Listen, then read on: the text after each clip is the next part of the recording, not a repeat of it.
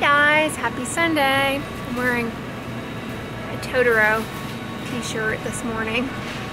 We're over here in Whole Foods. I'm over by the beverages. And Republic of Tea has these little single sips. I've never seen these. They have an apple cider vinegar cranberry hibiscus. 25 calories. It's sweetened with monk fruit. Has anybody tried these? Get Smart tea. Hey, that has a Centella Asiatica in it. Go to cola. I'm not a fan of rooibos teas. These are Be Well teas. Are these good? Check out the Whole Foods coffee. French Truck Premium New Orleans Dark Roast. Is this a chicory coffee? I know those are popular in New Orleans, like Café du Monde chicory coffee. I like chicory coffee, but sometimes it kind of makes my stomach a little acidic. Allegro coffee is really good. That's what they serve here. I've always enjoyed it. $9.99 on sale. Oh, iHerb has these tea chinos. Have you guys ever had these? They have like a chocolate one on iHerb too. That look good. These are chicory coffees, the tea chinos, no caffeine. I might have to try those sometime. I hear they're good. Hey guys, so what'd you get this morning? Well, I think I managed to put 5 pounds of delicious food in here. But you got your grape leaves. I love the grape leaves. I just love those babies. Yeah, they are good. And then they had this interesting crunchy chickpea salad with cucumber. So I had to have some of that. And then there's a corn salad under there. I started out with black beans and cauliflower rice. And then I put a couple platanos in there and some potatoes. And it's pretty hefty. How's your coffee? It's okay. Do you put almond milk in it? I put almond milk, vanilla powder, and cinnamon. Ooh. I got rice, cauliflower, and some tofu scramble, and I just topped it with, oh, there's a little bit of arugula in there as well. I topped it with dried apricots, sesame seeds, both white and black sesame seeds, turmeric, peanuts, and black pepper. And, oh, there's also a little bit of salsa in there. So, kind of a medley. I forgot to add, I did put some baked tofu cubes in mine also. So there's a lot in here. You're set. I think it's safe to say that Tybee really enjoyed those Riley bones. Yeah. You know, I ate one and they're delicious. Yeah, they are good. They're fit for human consumption. They're really just good. Sweet potato and coconut, sweet potato, cinnamon, oatmeal. Yeah. Yeah, they're tasty.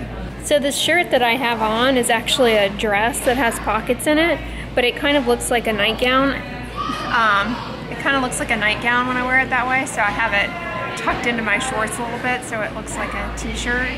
But it's so hot. This is the perfect kind of thing to wear. It's that nice cotton. Yeah, it's really comfortable. And I also have a matching Totoro coin purse. I'm totally Totoro. You just need your mug and you'd be all set to go. Yeah, I know. How are your grape leaves? Well, I don't know. Let's see. People always ask what they're stuffed with. Do you want to elaborate? So they can see.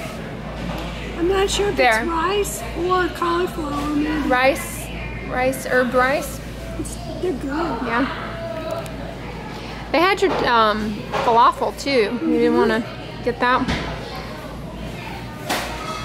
Yeah, when we eat here, I use the Drop app, and so it's this app that I've been using, and I get points, and then the points you can cash in for gift cards for more purchasing. And so I've racked up quite a few points. I can get them here or Walgreens, Trader Joe's. Bath and Body Works. Yeah, I'll send you the link. It's pretty handy. I'm here in Walgreens, and they have this brand I've never seen before of Luxe Beauty hair care called Cake. It's I think all cruelty-free and vegan. They have a shampoo and a conditioner. I'm kind of in the market for a new one. I've been using the Eye Restore shampoo and conditioner. I just finished it. And it was really nice.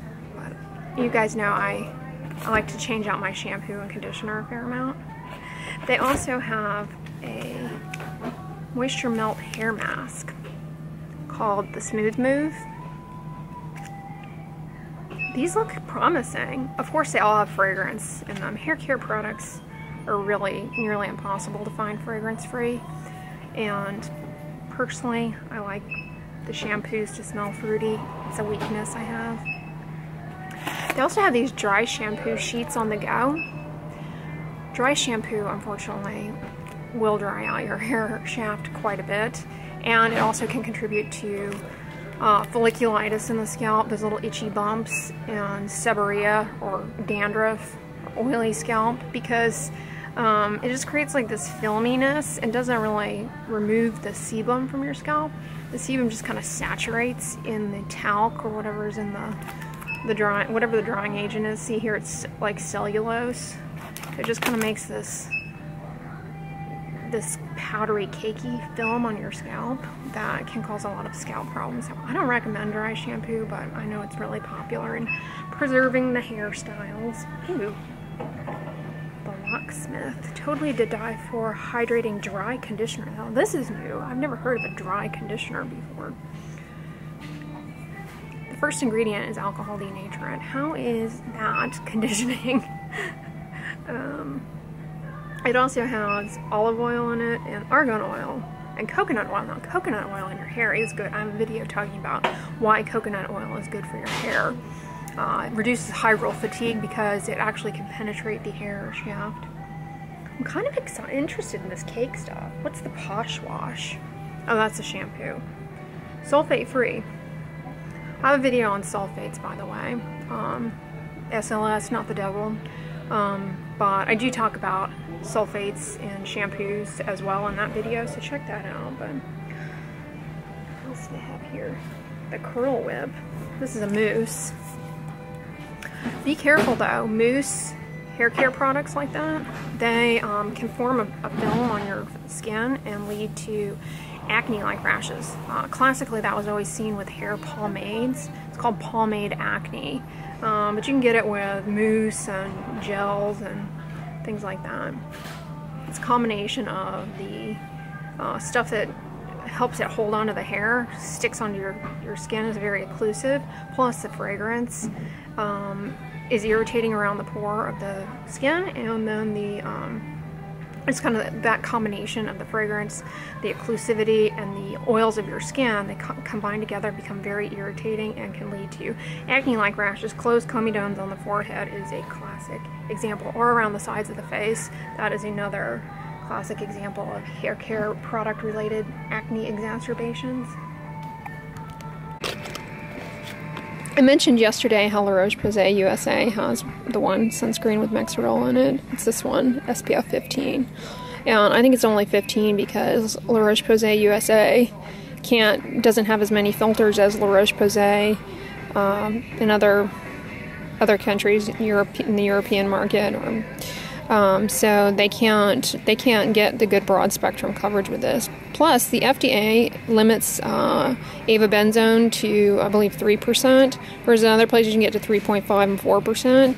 So it allows you to get more broad spectrum. Plus, the U.S. doesn't allow a combination of chemical and mineral in one. It doesn't allow a combination, of avobenzone and mineral actives based on that theoretical in vitro stuff. So that also kind of ties the hands of the manufacturer in creating a broad spectrum sunscreen. Vichy stuff here. I know you all are a fan of Vichy. Vichy always puts fragrance and stuff. They've got, oh look, a vitamin C serum. Who doesn't? You all know that to me all vitamin C serums, I can't really say anything unique about any of them. Does this one have fragrance in it? It appears to be fragrance free. So that's nice. Vichy also has a retinol with hyaluronic acid. Does that have fragrance in it? Yeah, they put fragrance in the retinol. That's not a good combination. The fragrance will cause vasodilation and irritation, which is the opposite of what you want when you're doing vitamin A derivatives. Even retinol, which retinol is not as good as retinoid because it's not as biologically active, but it can potentially work. It's just harder to be as confident in retinol than retinoid. But it can work. That being said, if you use it in the presence of fragrance, it can be much more irritating and cause problems. Yeah, like this Vichy rehydrating cream would be nice if they didn't put fragrance in it. It has shea butter in it, and it also has hyaluronic acid. So you all always ask about the number 7 products, and a lot of them have fragrance, so check to see if it has fragrance. But one that doesn't, that I've shown in other videos, it's pretty good, and I have dotted here on my hand from the tester, is their Sika Rescue. Yeah, it's got Medicaside in it, or Centella asiatica, but I don't think it's nearly as nice as the La Roche-Posay one. It's kind of pilly, but they both have the same kind of purpose of healing. Yeah, Sika comes from is derived from the French word for healing. Yeah, the number 7 products are kind of expensive. Like this dark spot corrector is just licorice root extract, which can definitely brighten, but the Physicians Formula vitamin booster drops also have licorice root in them, and they're $10, I want to say. This is $30. That's expensive. Yeah. But this one is fragrance free, so you could give that a whirl. But I believe their day cream has fragrance in it. I'm almost certain it does. I don't recommend their replenishing facial oil. It's jojoba oil, which is more than fine, but it's jojoba oil plus fragrance, which is just a perfume oil. Recipe for oxidation, degradation, irritation station. Jojoba oil is fine on skincare.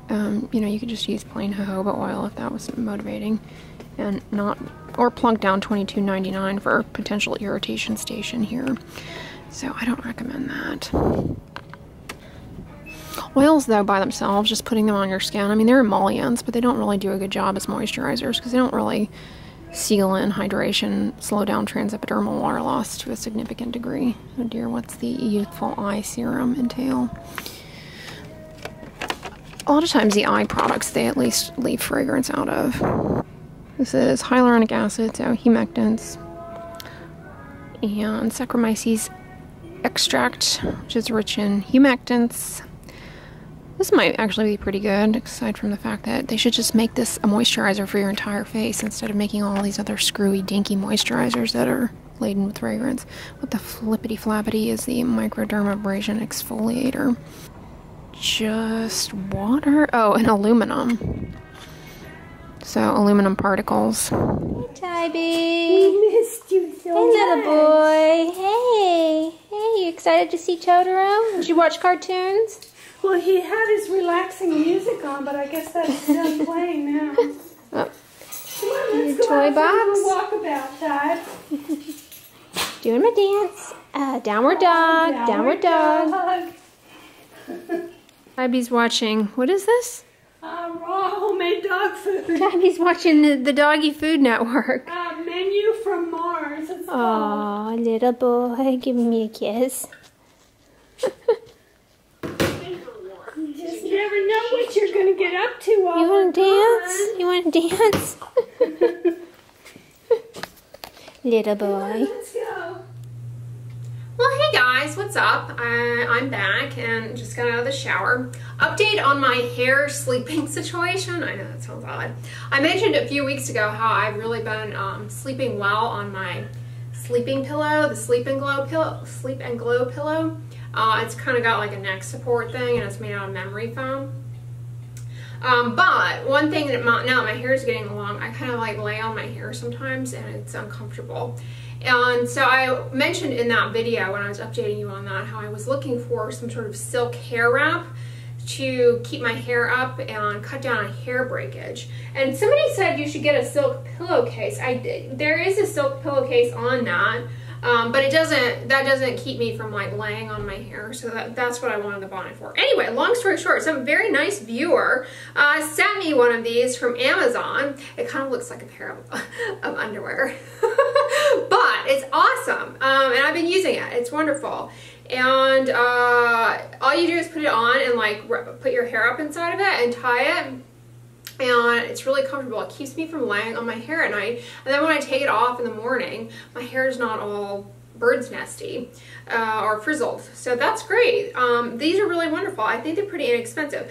There's some kind of like magic conditioning agent in it. I'm not entirely sure what it is, but on the packaging, we're touting that it's like conditioning for the hair, and that you're only supposed to use it for like a limited amount of time, and then you're supposed to get rid of it. So comment below, those of you who use these, is that truly the case? It actually specified that you store it in the little bag that it came in. And of course, after I read that, I was like, oh, I already threw the bag out, because it didn't really seem like something that you would keep, but I guess I was supposed to keep that. But anyways, yeah, it specified not to wash it either, that you would ruin the magic, or that you would like ruin the fabric somehow. So I guess you're just supposed to use it for a limited engagement and then dispose of it and get another one. So I don't know is that true? Is that how these work? I'm not entirely sure. But long story short, it really works quite well, and I've been elated with it. You know, a lot of women don't like wash their hair daily. Like I know I'm a rare bird because I shampoo my hair daily and I can get away with it. But many women don't, and many women go and get their hair styled and blow dried and whatnot, and they like kind of want to preserve it. So I imagine that this would really help you out in that situation. I mean, I think that's what it's intended for, but it does kind of look like some sort of funny underwear. Am I the only one who sees this? I don't know. I mean, I have it laying here in my bed. I'm like, it's a good thing I don't know, if somebody walked in here and be like, do you just leave underwear laying around? Yeah, that's a little hair care update. But anyways, guys, I hope you enjoyed the vlogs this weekend, and if you liked this video, give it a thumbs up, share it with your friends, and as always, don't forget, sunscreen and subscribe. I'll talk to you guys tomorrow. Bye.